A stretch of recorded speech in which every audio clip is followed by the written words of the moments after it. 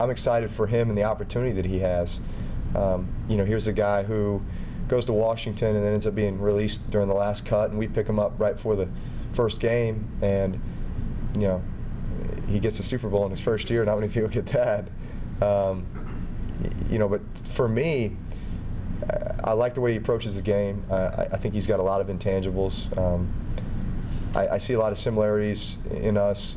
You know, we're both Texas kids who went out of state to programs at the time that you know, weren't really known for their football prowess, and what he was able to do at Missouri was pretty remarkable.